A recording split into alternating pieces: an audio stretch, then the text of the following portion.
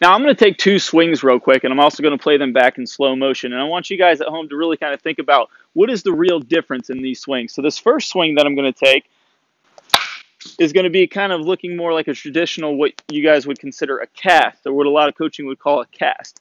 Now the second swing is going to be more of a normal swing with a good transition, and everything's going to go into the ball nicely, and we have a good transition. So when I play those back in slow motion, what makes them look different? We know they look different. We know one's bad and we know one's good.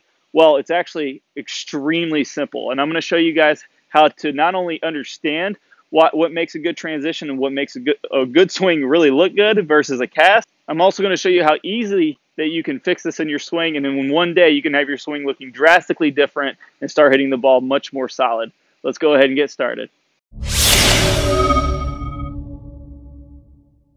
Now, guys, we got a lot of great content coming out this year, and if you don't want to miss out, make sure you hit that subscribe button. That's the only way you can get notified when we come out with new content. And make sure you hit that like button. That really helps us grow the channel. And if you guys have any questions or comments, we'd love to hear from you. Leave them in the comment section below. Okay, so again, guys, that first swing, if we kind of break it down, when we get into the load stride position, I want you guys to really pay attention to the bat and where the bat is. So when we go into transition, you can see how this bat is above my shoulder. There's space in between my shoulder and the bat. This is going to lead to what most coaches would call a cast. But how do we fix this? We know this is what we want. What we want to see is more of a transition like we talk about in the pro speed hitting system in the max bat lag, where you see all your good hitters, when they go into transition, the bat starts to split the top of their shoulder, maybe a little bit above the shoulder to splitting the shoulder, and even sometimes as far as splitting the arm, depending on how much mobility they have in the wrist. This is the angle that the bat is on with all good hitters. Now,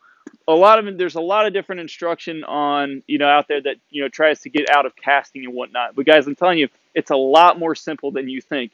If we can understand one simple concept, we can just pretty much eliminate casting by making it physically impossible. And all we have to know to do this is simply know what angle the bat is at when we fire our hands, meaning whenever we start our swing, when we actually initiate our swing to the ball, what angle is our bat on? Guys, it's that simple. If you notice the cast swing, the bat, when we fire, when I actually go to swing the bat at the ball, the bat angle is going to be, let's say, more straight up and down. So if we took this to the extreme and I put the bat straight up and down, when I fire the bat, if I don't compensate and get into a good transition, I will cast the bat. We'll have almost no speed, and it'll be kind of a weak hit to the left side. So if you guys are out there and you hit a lot of inside pitches good, but your outside pitches are super weak, so if I set up for an outside pitch and I try to swing over that way, I'm going to get a really, really weak hit on the ball because I have no way to build some speed. That is a pure cast. So all we have to do, if you guys haven't guessed already, is understand we need to fire our bat from a more angled position. So if I can get my bat down, so let's take it to the other extreme, where I get my bat flat and I fire my hands from a flat position, that bat is going to be well into my transition position. So we call this the bat lag position in the pro speed hitting system. If we know that when my hands fire, if my bat is at a good angle, I'll be in a good transition. That's all we have to do to eliminate the cast. Now, just a real quick key checkpoint from the face-on view, kind of a little sub-checkpoint, is when you get into the speed load, we talk about the bat angle in the pro speed hitting system. If there's a line drawn straight down from my hands, we need to make sure that we have just a little bit of angle inside that line.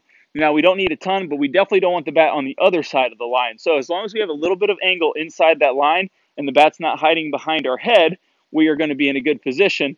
And then if I don't change anything and I have a good angle here with my bat and I fire my hands from this angle, I'm going to guarantee myself to have a good transition. So what you guys need to do to work on this is simply understand the max lag checkpoints and understand that we want that bat to be splitting the shoulder in half to maybe a little bit below the shoulder. This is on a down the middle pitch. Sometimes on an inside pitch, the bat will be up a little bit, will be up a little bit higher. But we're just talking about a nice down the middle pitch and starting to correct this problem. What we want to do is we want to get it to where that bat is going to be splitting our shoulder. So what we need to do is simply, you guys, when you're at home working on this, find whatever angle is going to force you to get that bat below your shoulder. Some of you guys might need to be a little flatter. Some of you guys might need to be real flat. but some of you guys might be able to be at a nice 45-degree angle, which is going to be the optimal angle, but roughly about a 45. And what we do is we just simply start working from firing our hands from a little bit different position. But we have to be very diligent about making sure that our hands start when that bat's on the right angle. If I start here and then I lift my bat up and then swing, well, then I've just kind of defeated the whole purpose. We got to make sure we start our hands with the right angle. So a good way to start on this is just nice, easy swings where we can say we're going to start with a much flatter angle and making sure that I start my swing with that bat at a flatter angle. I'll show you what that looks like here from the face-on view. And it's great to do from the load stride position. Go ahead and get into your load stride and make sure I have my little bit of angle inside my hands. I'm going to make sure the bat's a little flatter and then just make a nice swing. Guys, if you do this, your transition is going to automatically change just hugely.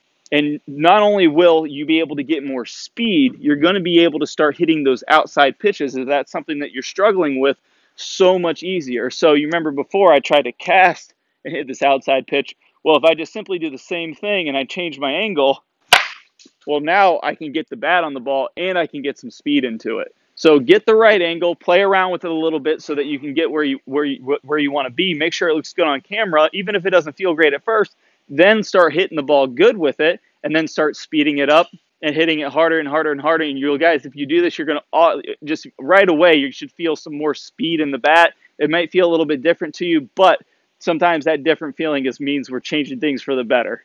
And also, when you start taking this release and getting the bat coming from the right position, we can get more speed. Then we can start adding things like a weight shift in with the speed so we can allow our swing to swing faster. So guys, I got a great bonus for you. I'm going to play a preview of our best weight shift video from the membership website that you can get instant access to by clicking on the iCard or the link in the description below. It's going to show you how you can couple the weight shift with a great bat angle and a great release. Let's go ahead and get started.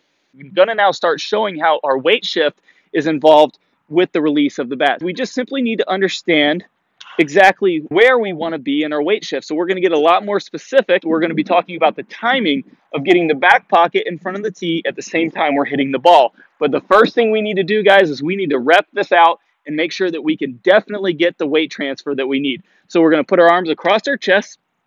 We're going to get at least 100 repetitions